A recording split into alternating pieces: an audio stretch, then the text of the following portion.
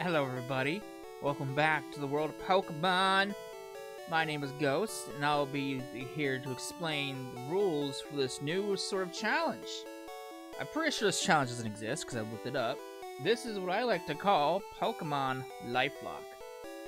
But over the next couple of minutes, I'm going to explain what a Lifelocke is, and what the rules are that are going to be pertaining to this challenge. This is similar to a Nuzlocke. If you know what a Nuzlocke is, then you probably have a somewhat general idea of what the rules will entail. However, they're going to make some modifications to some of the normalized rules in a Nuzlocke. There will be some rules that stay the same, but some rules will be slightly modified to make it a little bit more unique. So, without further ado, let's get right into this. First off, we're going to start off with encounters. Wild encounters. In a normal Nuzlocke, you are locked to one Pokemon per route. So if you kill that encounter, or it runs away, or you run away, you won't be able to get a Pokemon for that encounter, or for that route. This is one of the normal rules of a Nuzlocke. This is going to be slightly modified.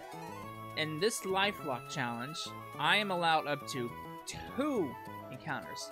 However, I can only select one of those 2 encounters for my team. The other must be placed in a box. I cannot use the box Pokemon until the chosen is either knocked out or switched out. I can only switch out Pokemon that are caught within the same route. For example, I capture a Gardevoir and a Groudon on Route 5, and I capture a Garchomp and a Vaporeon on Route 9. I cannot switch my Gardevoir with the Garchomp and vice versa. I can only switch it with the Groudon. All other Nuzlocke encounter rules will apply, so if I kill one encounter, or it runs away, or you run away, that was my first of 2 encounters. All captured Pokemon must be nicknamed following a specific theme, which will be dependent on what I choose for that challenge in particular.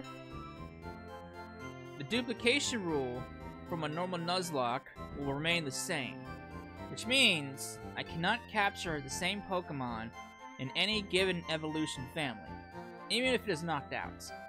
For example, I can't capture an Umbreon if I have an Espeon, and I cannot capture another evolution form even if Espeon is knocked out. The only exception to this rule is if I capture an Eevee. If I capture an Eevee as my first capture, like it's the first capture I have for that evolution family, then I can choose who it evolved into. But outside of that, I cannot capture another Eevee. I cannot capture another member of the evolution family. I'm tied to that Pokemon.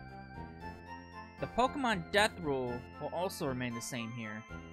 If a Pokemon gets knocked out in battle, I cannot use it anymore. It must be put in the PC, or it must be released. This also applies to field poison. In the applicable games, I'm not quite sure which game this stops at, but in the applicable games, if a Pokemon succumbs to poison on the field, they are dead. There's no exception to the rule. They're dead. They need to be boxed. I'm not quite sure which generation this stops at, because the later generations stop that. So I'm not quite sure which generations that still applies to. So we'll see how it goes and go from there. Next up, it's typings, which means no cheat sheets for me. Now, this is solely a thing for me. This is the purpose of making things harder for me personally. Now, this might not be an issue for you or anyone else that might be watching this video. Because of my terrible memorization skills, aside from the more obvious typings such as water, fire, grass, ground, there are some typing matchups that I'm just not going to remember. There's several matchups that I struggle to deal with. For example, I have trouble remembering what's effective against dart typings and what psychic is weak against.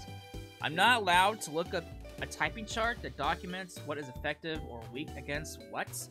So basically, I will be winging it, which is pretty much what I normally do anyway. So that's gonna be fun for me. Now, this, I guess, like I said, this rule is gonna be applied mainly for me. This may not apply for you or anyone else. This is just for me, to make it a little bit more challenging for me. Next up, it's trainer battles. In a normal Nuzlocke, battle rules are put to sets, which means you can only switch out during battle. There is no switching in between Pokemon. This rule will remain the same, so that's not going to be changing. So it'll add a little bit of an extra degree of challenge for me, since, well, I've never done this type of challenge before. Next up will be general battle information.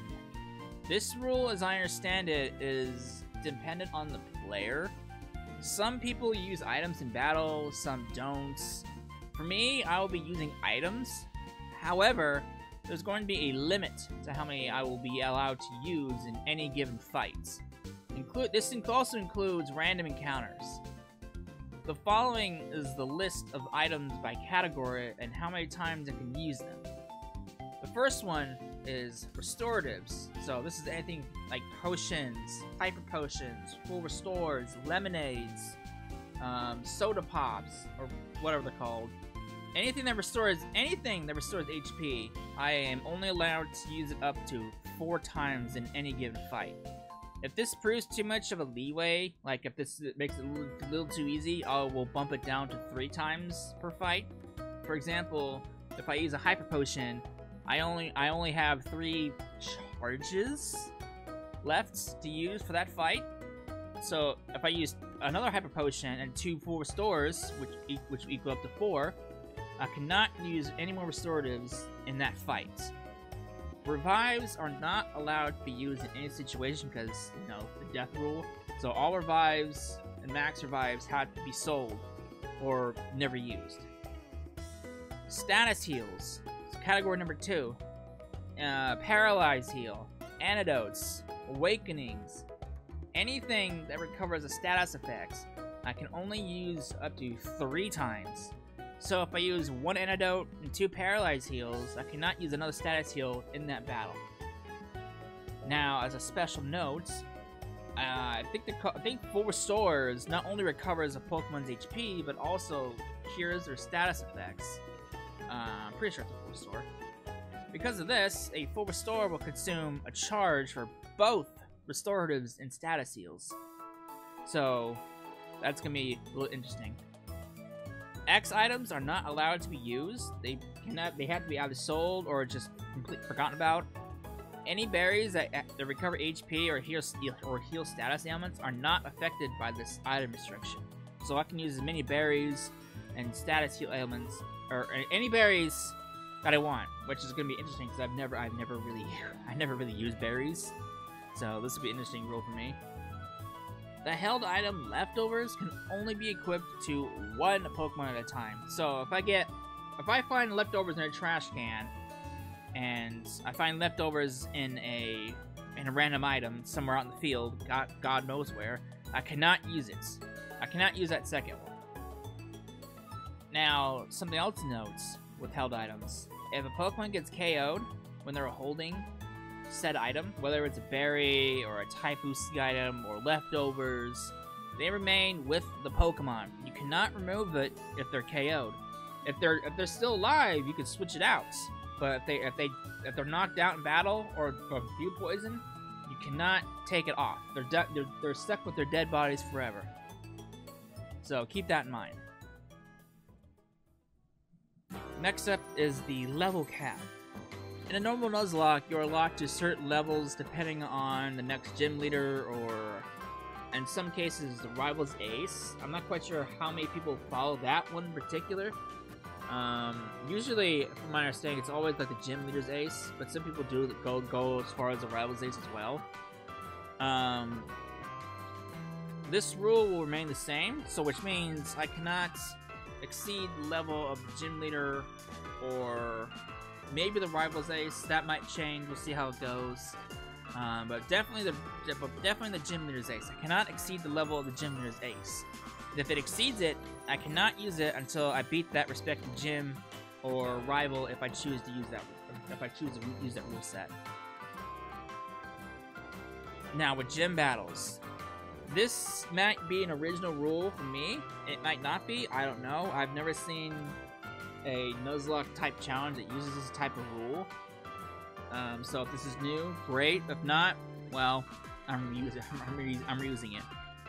When I find a gym leader, I have to use the same number of Pokemon as them. So for example, the first gym only has 2 Pokemon. Then I have to only have 2 Pokemon on my team. If I exceed the amount of Pokemon that the gym leader has, I have to box them. This rule will carry through the train battles inside the gym as well. If this gym trainer only has 2 Pokemon, I'm locked to only those 2 Pokemon throughout the whole gym. Now, the caveat with this rule, if this proves too difficult or unfair, I will adjust it to allow as many Pokemon as I want for the trainer gym battles, but not the gym leader battle. So, we'll see how it goes. We'll play it by ear. And finally, as a special note, the only exception to this rule is during the Elite Four. Since most, if not all, the Elite Four members carry, I think it's what up to 5 Pokemon, while the champion carries 6, and the fact that you can't leave during the Pokemon League Challenge, I can't box the Pokemon, which means I am going to be using a full team for the Elite Four, regardless of the rule. So that's the only exception to that rule. It will not be changing, so we'll see how that goes, how that pans out. And yeah, that is the rules for my Pokemon Lifelocke. I'm not sure how this is gonna go. We'll see how it plays out. And these rules will probably be applied to every other Lifelocke type challenge that I probably end up doing in the future. We'll see how this goes. And some rules might be changed, some rules might be added. We'll see what happens. If they're added, I will make an update video about this, and we'll go from there. So, yeah, that's it. That's my rules. Stick around and wait and find out and see how this plans out, and we'll get through this all together. So thanks for coming to watch, and I will see you in the world of Pokemon. Later.